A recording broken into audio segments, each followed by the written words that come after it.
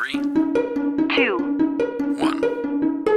The Bible uses heaven to mean God's space, which intersects at the moment in various strange ways with our space, but one day will be fully integrated. And the Bible actually describes that as a marriage of heaven and earth. It's as though heaven and earth have a kind of risky engagement at the moment, but one day there will be this marriage and they will be together. So when we go to heaven, that will be with God, with Christ. But then when God brings heaven and earth together, think about it as the new creation, as the ultimate state. That's the key thing.